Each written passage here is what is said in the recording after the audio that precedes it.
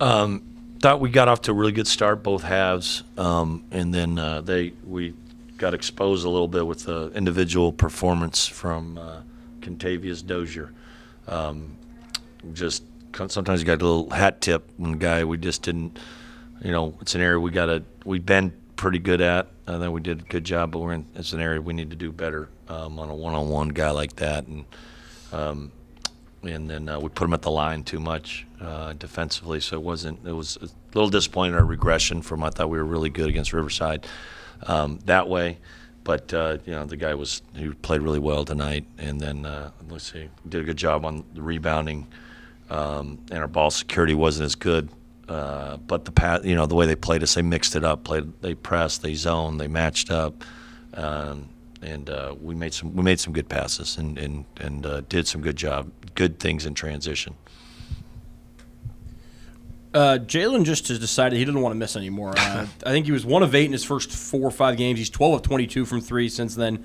It just seems the ball comes to his hands, and there's no hesitation. He knows he's shooting, and 9 times out of 10, it's going in the twine right now. Yeah, no, he's a confident scorer. Like I said, I think I told you when he was out, I was just like, think this guy's good. And I think I'm right. He is good, and he doesn't just got the right mindset, hungry to be good. Still learning in some areas defensively in that. But that's a nice lift to have a guy come in there and bang shots like that. So just tell him to keep getting better. How did you feel that maybe you guys had to kind of, I don't want to say change the offense, but it looked like they were doubling Isaac most of the second half. I think he had just the one shot. Did it kind of force you guys to do some different things just because they were taking him away and daring anyone else to beat you? Or beat them, I should say? A little bit. Isaac got up to a good start, and then they started bringing the double. And Isaac's really unselfish, and I didn't even know it till now that he didn't get that many shots second half. So I didn't think about it. You know what? They went to the 1-3-1 a little bit, and it bothered us, but for extent there, and we just kind of shot ourselves in the foot. But and then they were like, and Oscar twice he like spun. We told them they'll come get your ball when you spin in there. So I was a little disappointed that we didn't kind of pay attention to the scout. But this team's good that way. We'll take what's given to us. And a guy like Kamani who will make some, he really settles us down and usually finds a guy for an open shot, especially when people are trapping or pressing. I know you just talked about Jalen shooting, but with you guys, with an offense that's so reliant on the big guys between Ruben and Oscar and Andre and whatnot, with a guy like Jalen who can space the floor like that, like what does that do for your offense if he's knocking them down? It's great.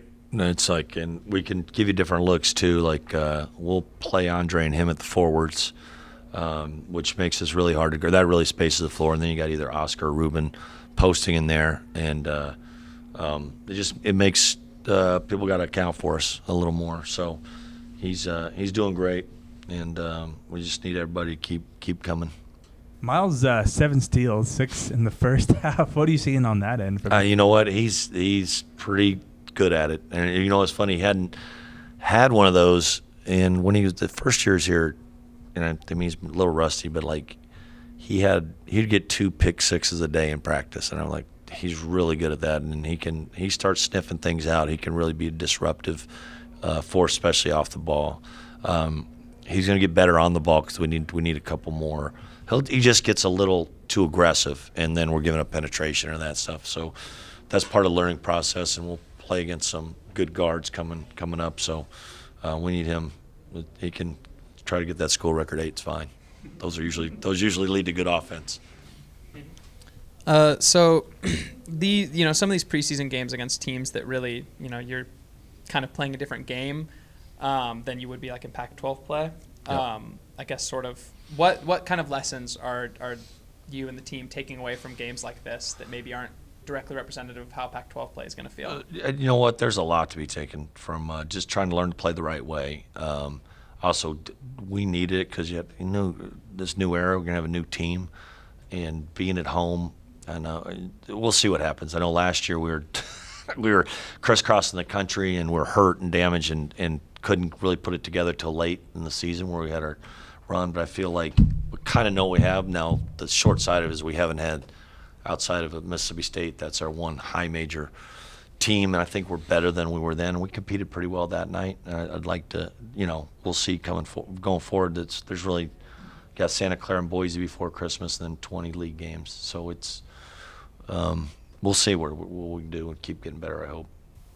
Well, what does it say about Ruben that he's able to put together a quality performance a night like this, and so early in the season as a freshman? It's great, and I probably need to play him more tonight. But he's a high energy guy, and he had another tip in that they took off. He was really upset with that for about 2 minutes. I said, Ruben, they just made a mistake.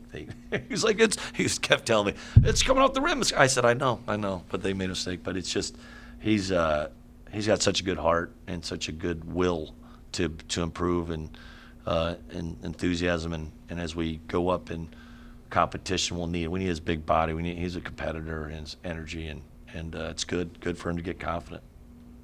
And what will lead to him getting more minutes? Is there anything that you guys you know what? It's really him and Oscar. Really, it should be trading off 20 and 20. Sometimes he's gotten the short end of it a little bit. He's been hurt. I think as much as anything, he's had his ankle 2 or 3 times. He's had missed some practice time, and that was the most recent one. And he had a hand deal that was out for a month. So I just think it's been more of that, just physical. And certain matchups he might be better to start him, or even second half or whatever. The flow of the game, but they're both good. It's a good problem to have, and maybe I'll try to figure out how to play both of them together. How do you get Andre going again? It just kind of seems he's in a bit of a slump right now. I tell you what, he felt good out there. I know he didn't shoot the ball well. A little bit of Jalen's been, it'll change here a little bit. Jalen will be on the scout a little more. I think that's how that works a little bit. That's part of the process early in the season. And he made some good drives, and I just think he played the right way today. So, if he didn't get a lot of shots, but I don't think he was turning anything down. I don't think he was forcing anything either. He had that one really good top of the key 3 late that I think Kamani found him. But he makes that shot where 6 points, 5 boards, 2 assists, solid. I think early in the year, without Jalen wasn't there yet, and Kamani wasn't quite there yet. But we'll adjust, and this is a pretty unselfish team, and I think it'll come around. He'll keep shooting. Joe or Dylan next Saturday, or probably not? I don't know. I'll talk to Leary here. I think Dylan's closer, so we'll see.